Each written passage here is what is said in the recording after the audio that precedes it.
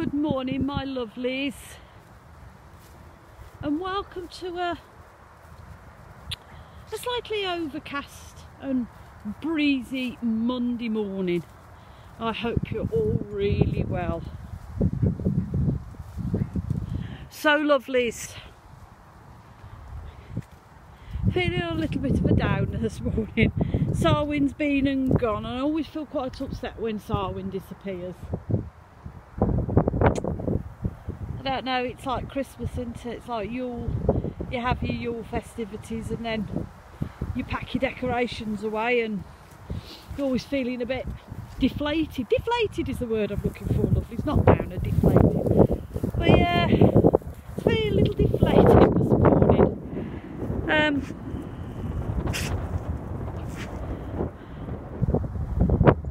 But on a better note, lovelies, today is the start of the Pagan New Year. Now, I've heard this phrase bandied about for as long as I've been on this path of mine. You know, that Samhain, after Samhain you have a Pagan New Year. I weren't quite sure what one of these were. You know, is it the same as an ordinary New Year? Is there anything special going on? Talking of New Year's, lovelies, have you seen the new growth on the corn here? Not been down for a few weeks and there's already new growth in this field, so that's corn for next year. So yes, what was we saying? Yes, so I've heard the phrase Pagan New Year bandied about for as long as I've been on my spiritual path, and I wasn't quite sure. I knew what it meant, but I wasn't sure how it sort of came about. So, you know, over the years you do some reading and you do a bit of research and you listen to what people have to say, and you think, yeah, it is quite right, really, because from spring onwards you put all your time and energy into planting food and tending it and growing it and watering it and looking after it to make sure that you've got a good supply for the autumn to pick. So you spend all year doing that,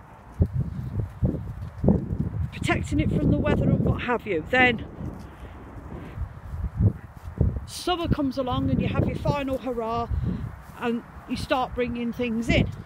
From about August time you start bringing things in, corn, whatever, your fruits and your vegetables come through in the autumn, and you lay down a supply of food that would hopefully see you through the winter. So what do you do in the winter? Well, not a lot really, because what is there to do in the winter? Your days are too short to do any work, the nights are too long, it's too cold, it's too wet, and in the bleakest of winter you're going to get snow. So what is there to do? Well, for our ancestors it was just to survive, basically. You just got to get through the winter in the hope that you've laid down enough supplies and you have enough firewood and you'll see a spring. And once you've got spring coming through, you can start again. And it's just a cycle, isn't it? It's just like a never-ending cycle. You plant stuff, you grow stuff, you tend it, you look after it, you weed it, you protect it from the weather, you water it. When it's ready, you bring it in, you store it, you make sure you've got enough supplies, you try and get through the winter as best you can. In the hope you see a new spring, spring comes along, you start all over again. So that bit I understand.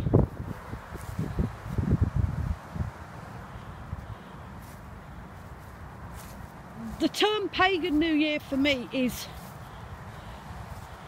honouring what our ancestors did. because we follow the old ways, we follow the old seasons, the old ways of doing things. And although I'm not a farmer, you know, I'm not an ancestral farmer, I'm not doing things physically the old way, you know, I'm not trying to grow things to keep me alive through the winter.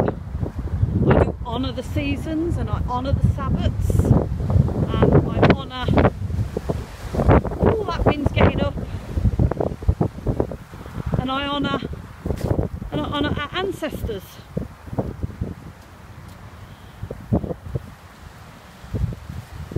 So I thought, what other way can I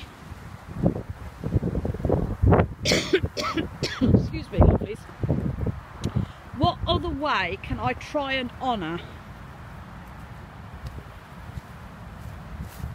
the wheel of the year, my ancestors, the old ways of doing things? So over the last sort of week or so, I've been trying to think of ways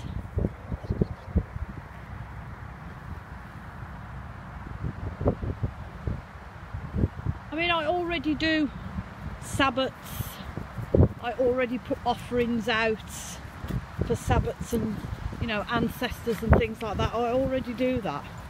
I just wanted to try and find another way. And I thought,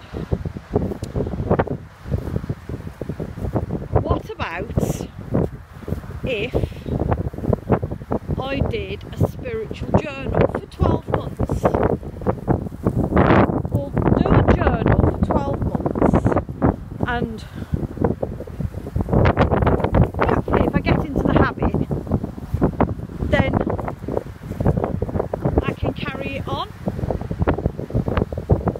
But to try and get into a spiritual sense of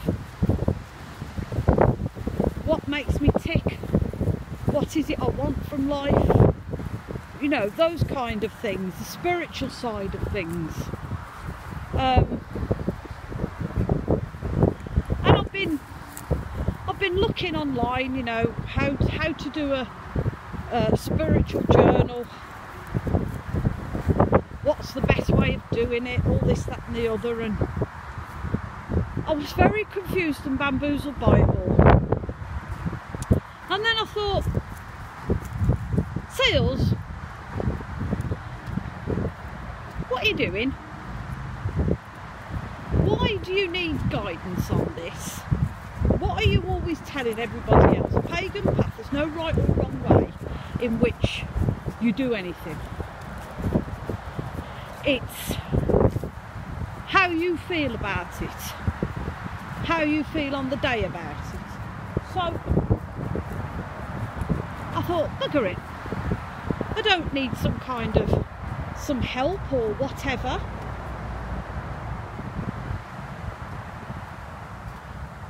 So I've decided, being as it is a pagan New Year today, that I'm going to spend the next 12 months trying being the word, trying to do some kind of spiritual journal, because I know I walk and I'm going to use the word loosely here, lovelies, I know I walk a spiritual path loosely, but I sort of have no direction with it. I seem to be meandering along, you know. I'm looking at the trees, I'm looking at the birds, I'm looking at the flowers, I'm enjoying the river, the brook, whatever, on my little spiritual path. Every now and again I've come to a bit of a problem when I've questioned it, got no lust or love for it, but I thought, no, let's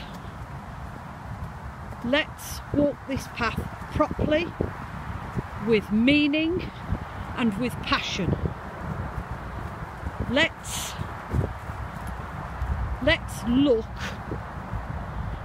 at what it means to be pagan, let's look at what it means for me to be a witch. Let's look at what it means to follow an ancestral path, to honour our Sabbats, to honour our seasons, to honour the rituals that we've all grown up with but have no idea where they've come from. Let's look at it, let's walk it with passion and meaning. I mean, it might all fall apart in 3 months' time. I might get bored with it and not bother. But for now, while the energy is there, that's what I'm looking for, the energy is there, let's look at it, let's get it going. Because I'm not entirely sure what's going on in my life. I'm 51 and I've never been entirely sure what's going on in my life. I have so many questions that need to be asked and answered that I don't, maybe walking a spiritual path and trying to journal it might find me the answers. I don't know. We can but try.